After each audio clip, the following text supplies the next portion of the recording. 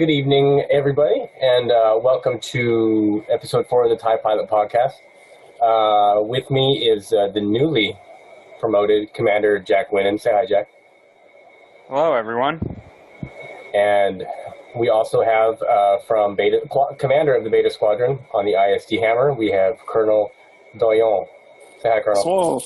Bonsoir. Hello. So we had been talking earlier about try to get a little diversity on this show.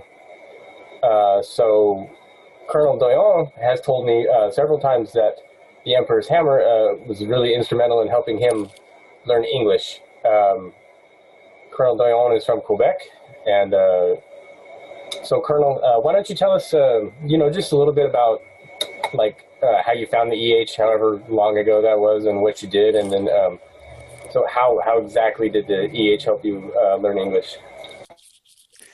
I joined the EH in 97, if I remember correctly. That was more than 20 years ago.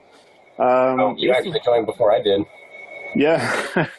Yeah, one of the few people with an ID number lower than Cliff. I joined the EH 97. I was maybe 15 years old at the time. And I just found the club on the web pretty much randomly. I was looking for a French Star Wars club, and at the time, maybe it's still the case today, there was none. So I found the EH and I said, oh yeah, that sounds cool. If I remember, I think I joined another club before that, but nobody was answering me. So I joined the EH after that. And it was really a good journey there for the first part of my career. And then I left, I think, in 2005. And I rejoined in last January, and it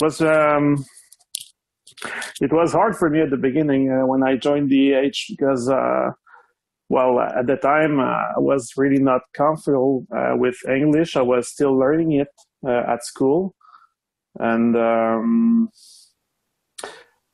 just to put it in a context, I don't want to get too political here, but it might explain some stuff maybe that people don't just realize. If you knew it, but you know it, I mean. But in '95, there was a referendum in Quebec for the secession of the province from Canada. Yeah, I remember seeing that when I was a little kid and wondering what the hell that was all about, but I was only 10 years old, so it didn't really quite make sense to me. Yeah, so, basically, as you may know now, Quebec is a French-speaking province from Canada, in Canada, I mean, and at the time, there was a lot of people, maybe half the people, wanting to separate from Canada and get their own country. And English was not really popular at the time, especially for me, because not personally, I mean, but I was living in a suburb of the city of Montreal, where I live now. And it was really a French-speaking place. I think there was a small community of English-speaking people just besides where I was living, and they all left now. I think no one that I knew back then are still living in Quebec. And long story short, English was not really important for us when we were at school. So learning, they're still teaching it at school, of course, because you have to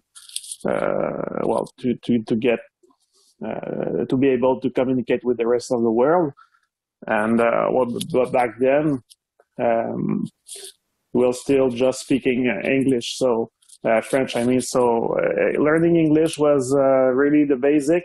and if you want to improve it, you had to get it somewhere. So that's when that's where the EH is coming in my life, because the EH, well, the people in it, of course, helped me a lot to improve it and to catch some of the slang. You know what I mean? Because you don't learn it at school. So when I talk to Alejandro, I don't understand half of his slang.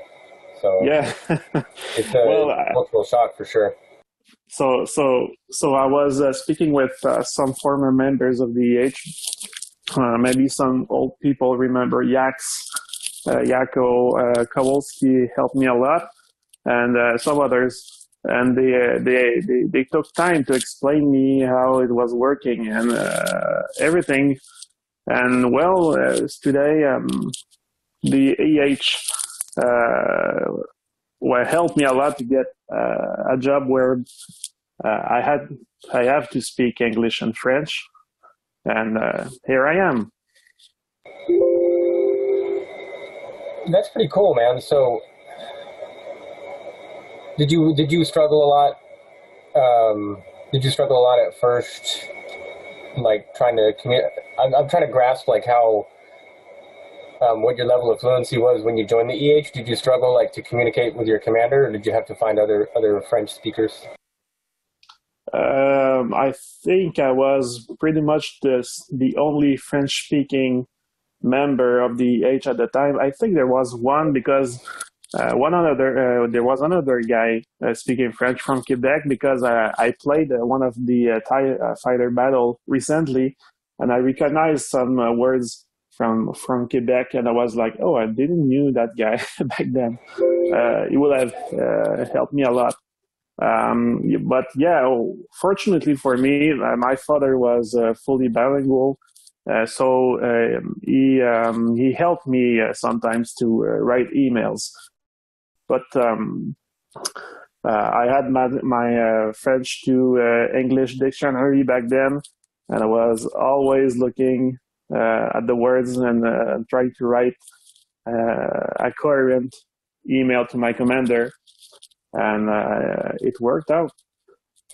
That's pretty cool to think of, that we're such a melting pot. I mean, just off the top of my head, we have Americans and German people and Canadians and English, Dutch, basically all over South America. And it's kind of cool to think that the EH has had sort of that indirect like influence on somebody's life in a way. I tried to reach out to Ronan to explain it how his club helped me, but like you said, maybe it helped a lot of people to just grasp English and get to understand it pretty well and be able to use it in their everyday life, like I do.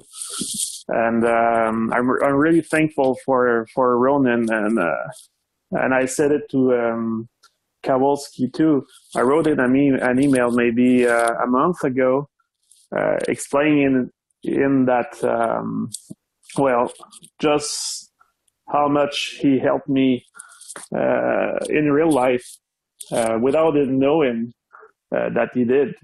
Because we're all characters, if you know what I mean. I'm talking to Zekk, Terrik, I'm talking to Alejandro, I'm talking to Have, but the people, the real people behind those characters, they're humans too, and I'm human too. So. It's really a good community, and I think it's really good. It's really exceptional that what Ronan did when he created that club. It's really amazing, and I really think that it's one of the best community that I ever met on the internet. I bet Ronan started all this just to meet some fellow nerds. Yeah, he was not prepared for the level of impact that it's having. So I'm glad we could have this feel-good experience. Thank you, Colonel. Well, I'm just happy to just talk about it, and maybe Ronan will listen to the podcast. I'll send it to him. Yeah, it will be cool. Yeah, it's certainly heartwarming that this club, though, is, for at least from my perspective, designed for entertainment, ultimately proved to serve an educational purpose and in a very heartwarming way, as opposed to, sort of clinical. Are you emotional? Yeah, just a bit. It's fine. It's fine. So but you're right. You're right because well, of course, there's the educational purpose that you were speaking about that served you so well. And I'm pretty sure that for other people, it's also a way to break maybe their isolation from other people and just being accepted in a community without any kind of judgment, or, well, not that much, but yeah. But, if you'll notice, I was in my COVID isolation. I was more or less in the Discord 24/7 there for about a week and a half. Yeah. And the community is fun and people are great. And, well, of course, you can play games too. Like Civ 6. So I've got a question. You said that, Doyon, you said that when you joined, your ID number was fairly low. Did the ID numbers actually start at 1 and go from there? Because mine is like 1,500 something. You know what? I don't think so, because I looked up Ronan's ID number once, and it wasn't number 1. I think he'd be number 1. Yeah, I don't know who's number 1. Maybe it was, I don't know how to pronounce his name, but Estatin. Well, the guy from Australia. Maybe he's number 1. I don't know. I don't think so. But I don't know. I'm not actually sure. I've never heard it. No, well, I was thinking about this today, and some people I just don't know how to pronounce their name, and it's kind of funny because I got that French accent when I'm saying it. Just an example, like Colonel Silvar Nailo. I just don't know how he's pronouncing his name. We should have him on here and ask him. We'll invite you back. Next podcast. Like Zekk here, I've always pronounced it as Astatine. I don't think he was the original number 1 because didn't he take over the EH after somebody else retired? Yeah, he took over after Ronan retired, but we don't talk about what happened after that. We just magically skipped to 2000. Yeah, and it's taboo. But still, he did the database, so maybe he put himself as number 1. But I really don't know. Just so we don't need to ask now. Well, anyway, thank you for answering that question. That's something it's actually been something I've wondered ever since I joined. I'm sort of like, damn, have they really had over 15,000 members come and go? You know what? No, I don't think so. Because I remember I used to pronounce your name back as Jack Wynand. And then I think when we did episode 1, you said Jack Wynand. And I was like, oh, shit, it's Wynand. I had no idea.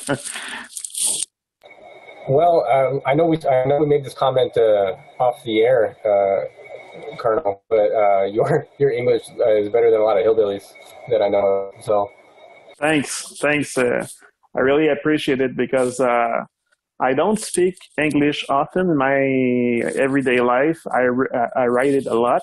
Well, of course, with EH people, but also at work. But speaking it, I don't do it often because, well, most people are speaking French anyway. And the only part of Quebec that I'm speaking English is maybe on the west side of Montreal, and that's pretty much it. I've never been to Canada ever, so maybe I'm speaking out of ignorance. But as somebody, I don't speak French other than the three words I told you about earlier. Yeah. Would I be able to get by more or less okay in Montreal? Yeah, without any problem. As I said, well, on the western part of the town, that's where historically and still, and it's still the case today. That's where the English-speaking Quebecers are living, and that's where the big houses are too. Because, well, I don't want to make this time a historical lesson of Quebec, but when the British conquered Quebec, well, like 3 centuries ago, I don't know, maybe 4. Well, of course the British settled in Montreal, and they took the western part of town, and then most of the French speaking are on the eastern part of town, and but that makes sense. And and then there's a lot of theories about why. I won't go there today, but if you guys are coming to Montreal, you won't have any problems with getting understood by anyone. I mean, and that's pretty much the case in every big cities in Quebec. I mean, if you go to Quebec City, you won't have any problem either. It's really if you go outside the big centers that maybe you will people will be able to understand you mostly, but there might have some issues and maybe some misunderstandings. I think I'll just I think as long as I learn how to order poutine, order a beer, and ask where the bathroom is, I should be okay. Yeah, and you will be fine. Montreal, no problem. All right. Well, man, thanks for joining us. This was a really cool little story to explore, and we'll have to have you back and ask Colonel Silwar how to pronounce his name. Yeah, that's fine. I think he said it maybe last weekend, but I missed it when we were playing X-Wing versus TIE Fighter. But yeah, I guess he will be grateful to say how to pronounce his name. I know, man. Jack, you have anything to add? Not really. The question that has been haunting my dreams at night about the ID pins has finally been answered. So maybe I'll sleep. Maybe I can sleep through the night. Well, I guess Ray here will be able to answer you with the real answer there. But yeah, I don't really know why I'm number 289, and I just know that I'm an old member of the EH, and I'm still there. Right on. Well, I thought I would start doing like a little. Every episode we do, I'll cover a little bit of EH news. I thought like a little newscast would be. That's a good idea. I see we're at about a little over 20 minutes, so I'll try to. I'm sure you guys are tired of listening to us, so I'll try to move through it quickly. But okay, so what went down this week? Let's take a look at we're about halfway through Raise the Flag, and I happen to have the scores up right here. So let's see how the Hammer's doing there, Colonel. Let's have a look. Check the scores right there. 1,471 points for the Hammer. However, I would like to point out that Beta is the best squad on the Hammer by far. Yes, by far. And I'm really proud of everyone. Well, mostly everyone in Beta. I know that Evil Grin and Wildfire and Corin Shub, I think that's how he pronounces his name. Yeah, they're all doing great job, and I try to do my part too, and that's kind of something that I want to be at least the best squadron on the Hammer, and then maybe someday I will be able to fight with the Warrior. I know. I've been wanting to fly lately. I got to about, I think, a couple 100 points, and then I've started playing Rocket League again, and that just sort of went out the window. That's a great game, you know. Oh man, I'm so bad at it too, but I don't even care. It's really fun. No, it's really fun. I mean, you just have to race and kick a ball. Oh man, okay. So what else went down this? I think since the last episode, actually I might be wrong, but Squadron Management 5 finally went live. So do you guys want to be a future commander? We just mentioned a few beasts, Evil Grin and Wildfire. If you guys want to be a future commander, that is a requirement to be one. We, on your ship, actually, they opened a 4th squadron, Lambda Squadron, and you guys snagged my finest pilot. So congratulations, yeah. Jeannie. We will watch your career with great interest. Yes, indeed. Congratulations, Jeannie. Yeah, man. Congrats, and welcome aboard the Hammer. We need you.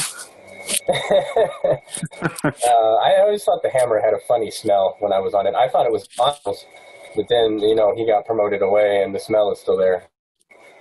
I don't know. Yeah, well, maybe the smell is from former members. I don't know. I'm just saying that. You know what? That would make a lot of sense. Yeah. So, and the last thing I'll mention is for episode 5, we have a surprise guest lined up. Only Jack and I know. So it's going to be a true EH old timer. Nice. Hopefully, so it's not your son, right? No. Well, Wookiees do live a long time, so we'll see. All right. Well, thanks for joining us again, Colonel. And we will catch you in the Discord. So go fly your ship, guys. Yeah. Thanks, and thanks for having me. I really appreciate it. And I hope you guys will continue to do that because it's really fun. I really enjoy listening to the podcast. And great work. Thanks, man. We enjoyed doing it. I'm going to put your Iron Star in the mail right now and have John approve it. Yeah, thank you for coming on. This was a very heartwarming. Is that the only reason you came on? Is it the Iron Star? Yeah, it's the only reason, and just to show my lovely French-Canadian accent to everyone. Yeah, like Jack was saying before I accidentally cut him off there. We appreciate your story, and that was really cool to hear. So I'm sure Ronan catches episode 4. I'm sure he'll appreciate it too. I just hope that my story will be. I guess that some for other people, it will be kind of the same. Anyone from the Netherlands or Germany or anywhere in the world that don't speak English as their main language. And I think that pretty much everyone will be grateful to Ronan about this. All right. Thanks for joining us, man. We appreciate it. Have a good evening. Thanks for having me again. All right. Good night, folks, wherever you are in the galaxy.